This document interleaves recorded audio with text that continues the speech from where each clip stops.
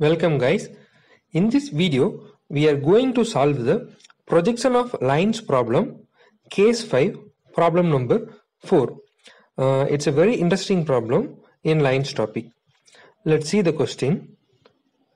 The front and top view of the line PQ is having a length of 60 mm and 40 mm respectively. The length of the line is 70 mm. One end P is 15 mm above the HP and 10 mm in front of the VP. Draw the projections and find the front view and top view angles. Note down the given detail. True length of the line PQ, that is 70 mm.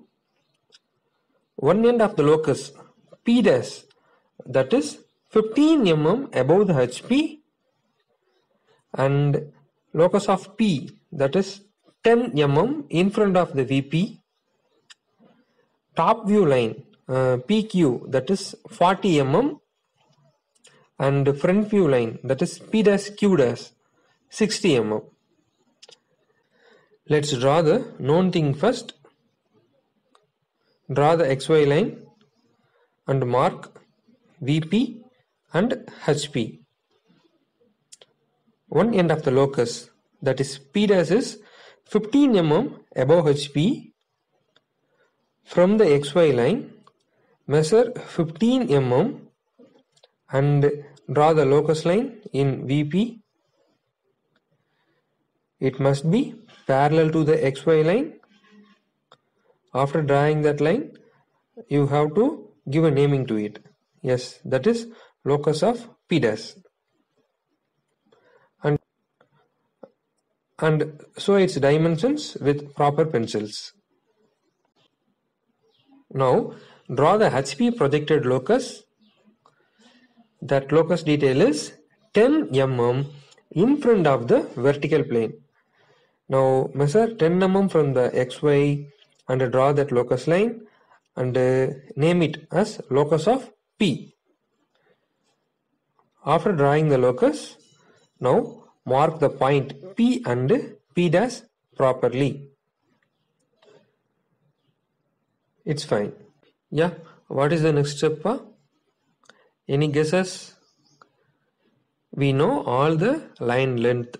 That is, we know the front view line length, top view line length, as well as true line length also we know, but they didn't give the angle of the respective lines. So if you know the relationship between the means, definitely you can crack it. No issues, I am here. See the base diagram.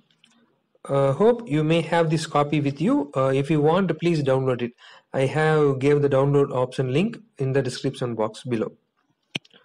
Right. From that base diagram, you can understand the relationship. Listen carefully. The front view apparent line is having a relationship with top view true line. Similarly, the top view apparent line is having a relationship with front view true line. That's it. Now, what we can do is just measure the top view line distance. That is 45 mm in compass. And rotate that line up to locus of B. But we don't know the angle. We need to find this intersection point. That's it. Then draw one perpendicular line and then extend it. From HP, we have to extend that line up to the VP. But we don't know the exact locus position of Q dash. Please make a note of it. Either you can go with the front view line details also. Okay, now I tried with top view line. You can try with front view line also. That is not a problem. Right.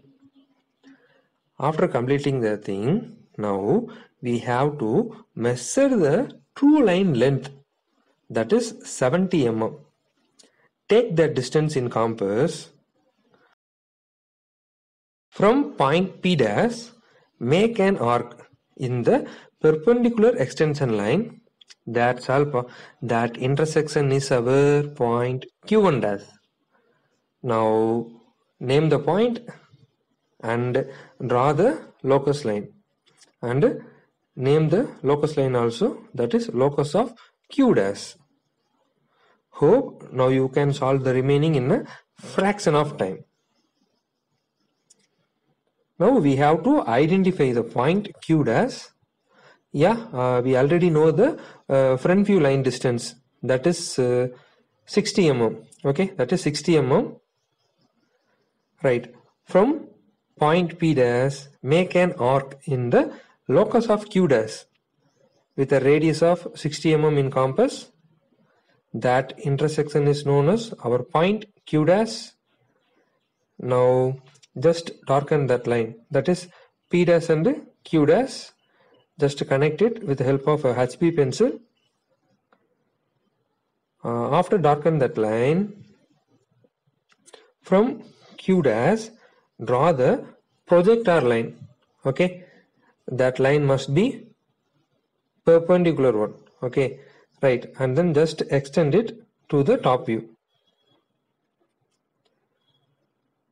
Now I am going to proceed with my front view true line end, that is point Q1 dash. As we know, if we are processing the problem with true line means, first we have to make a perpendicular line and then arc. That's it. If suppose it is a apparent line means, first we have to make a arc and then we have to draw the perpendicular line.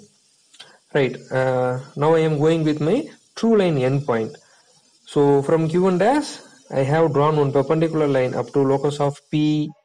Then we have to make a arc with point P as a center, and this is my radius distance. This arc intersect at the projection line. See, this is our projection line. Okay, from Q dash we have drawn the projection line. The arc as well as this projection line intersection is, yeah, that is known as our point Q. That's alpha. Now mark the point Q in the top view and immediately draw the locus line of Q. While you are drawing the locus line intersect at one more place. See, what is it?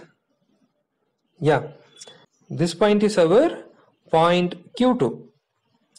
Name that point and name the locus also. That is the locus of Q. Now connect PQ with the help of HB pencil and connect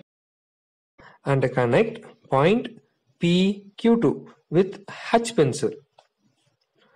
I am sure now you are so happy while seeing your answer. Finally, we need to find the theta, alpha, pi as well as beta angles. That's alpha. Thank you. Thanks for learning here. YoucaN.